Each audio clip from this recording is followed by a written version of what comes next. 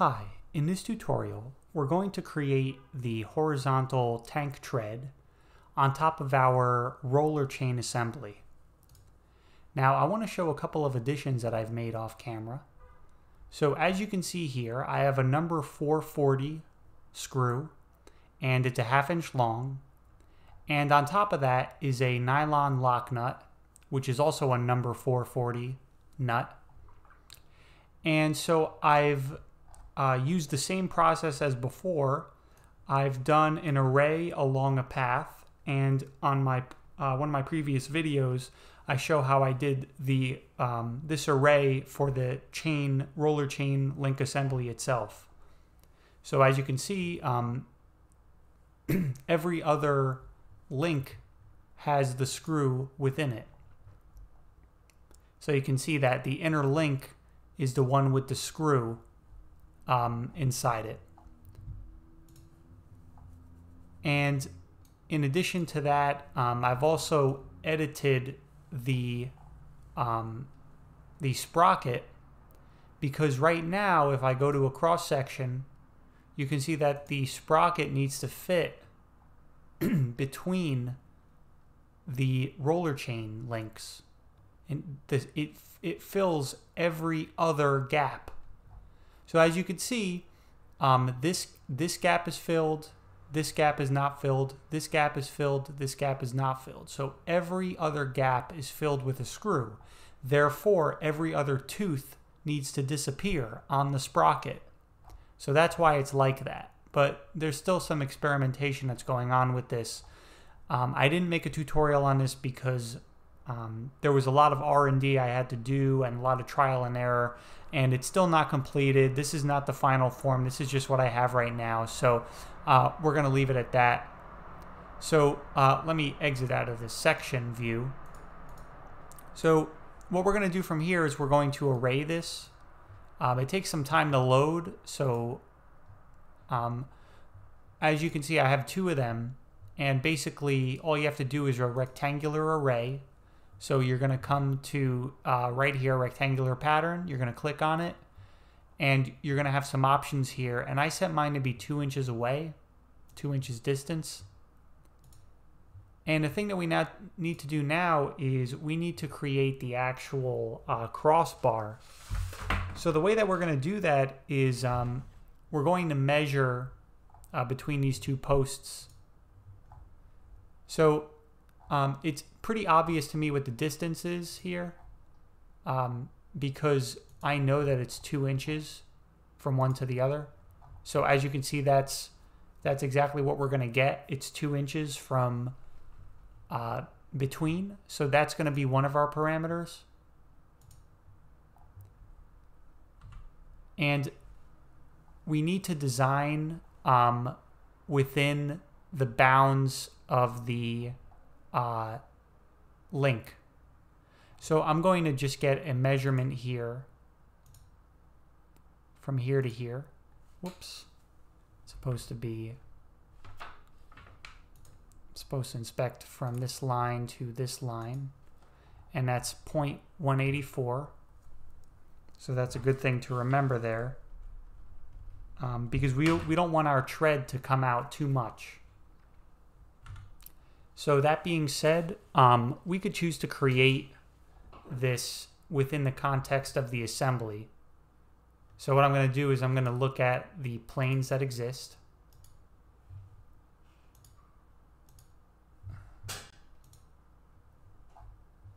And the XZ plane is the one that I want to use.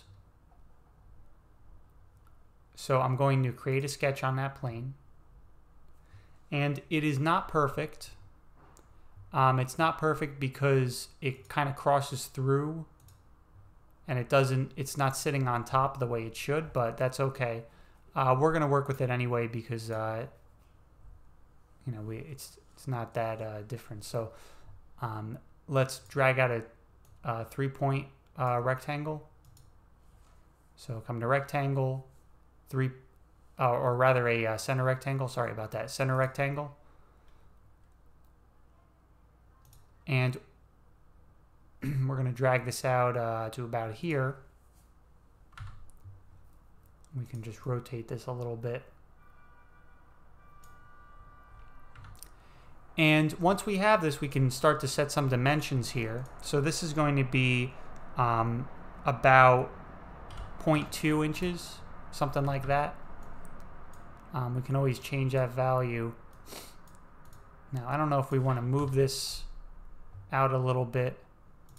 That might be necessary. So we might want to move that about here. Drag this back. And so once we have the shape and the dimensions to work off of, then we can finally create this on its own. I'm going to bring this in a little bit, maybe 2.2, something like that. Okay, I'm going to drag this back. So it's going to be something like this.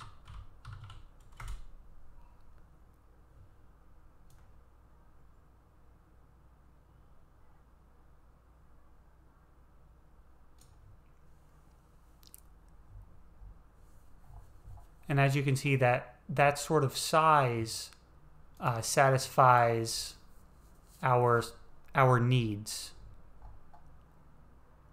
You can see.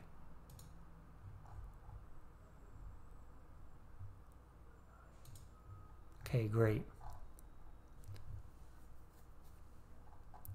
So right now we're working within the context of the assembly. But if we want to work in a little bit of a more static environment with less things in the way, we have a lot of components here, so this is sort of slowing down my ability to work. So what I want to do is I want to open this in its own part. What I'm going to do is just kind of delete this. That was really just to get a feel for the size. We want to create this on its own. So we want to come over here to New Design, create a new design, come to Origin, and we're going to come here to the top plane within our new part, and we want to create a rectangle, center rectangle, and this is going to be the same dimensions as before, because we know that that's in the ballpark of what we want. So you could just type in those values. And once you have them, you can add some fillets to these edges.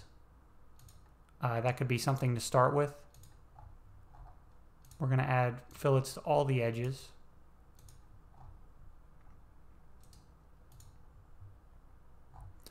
And with that completed, what you want to do is add a circle.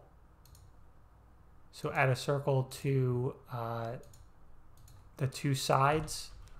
And you can also set a dimension here between them to be 2 inches. And the reason why it's 2 inches is because our array was for 2 inches. And that's 2 inches from the center. So the center distance is going to be 1 inch. And the horizontal, we have to make this horizontal to the center. So click on the point, click on this point, make them horizontal with each other. And this needs to be for a 440. So a number 5 is an 1/8 inch. So if I subtract about 16 thousandths, that's going to bring me back to where we need, around where we need to be.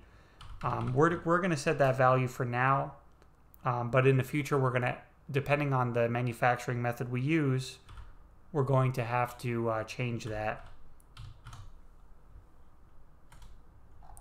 So right now my clearance hole is at 109, and we're going to take that number with a grain of salt, like I mentioned, just for now.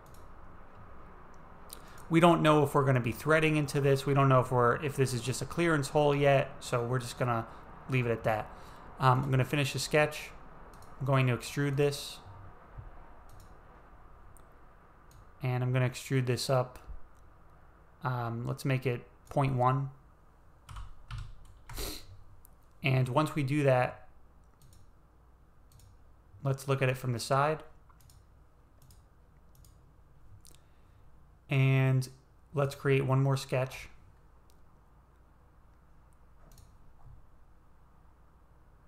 And what we want to do is we want to first project this line right here. And this is going to be a construction line. And I'm going to drag a line across here. And I also want to project these two lines as well.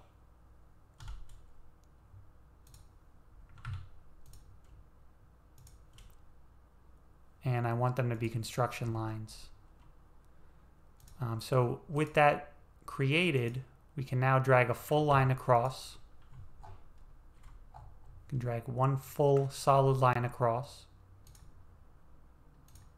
And we can also create a sort of wedge, which we're going to have to build on later.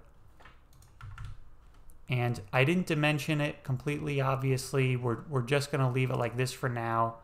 We're still experimenting, still in the experimentation phase.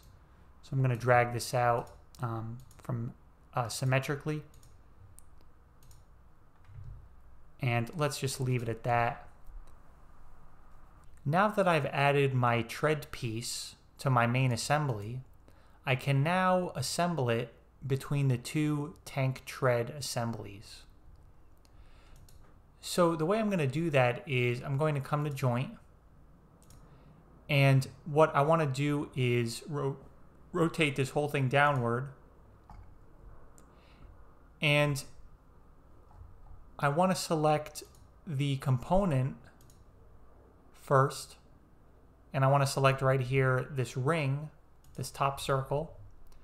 And I'm going to just rotate this down again so I can look again at what I want to constrain to. I want to constrain to right here. And as you can see, that's going to constrain my assembly right to the part. And instead of rigid, we can choose revolute if that's what we want. But for now, we're actually going to just make it a rigid constraint, and I'm just going to hit OK. So now that that's constrained in place, we can see what it looks like in the context of the assembly. And so we may have to make some additions here so that we don't have any interference between the two links.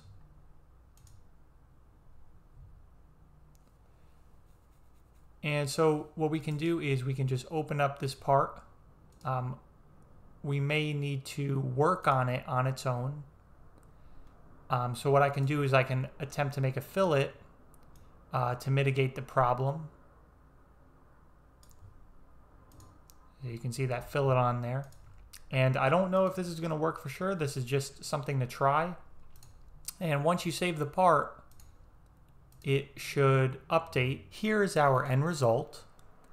And it looks pretty good. So now we can do the same array along the path that we did before to create the links as well as the screw and nut. I want to create that array one more time if anyone is confused about what I mean by that. So the way we're going to do that is we're going to come to create, we're going to come to pattern, we're going to come to pattern on path, and the first thing I want to do is change my pattern type to be components, and I'm going to select this component, and for path I'm going to select this path right here. And I'm going to drag this out. Now we want to add some custom parameters. For the quantity, I'm going to put 48 because in total there are 48 of these. Now for the distance, I want this to be 0.5 inches because the pitch, the distance between the two pins is 1/4 inch, and we want this to be on every other link, therefore it's going to be 0.5 instead of 0.25. So type in 0.5. For the distance, and this is not going to be extent, it's going to be spacing. So you're going to see that the distance changed. Like I said before, we want it to be 0.5, and that's going to set the parameter accordingly. So as you can see, we're almost there. Now we need to come to orientation, and we need to set this to path direction, and that's going to put it in the spot where we want it to be, outward, all facing outward. And that's how you do the pattern on the path.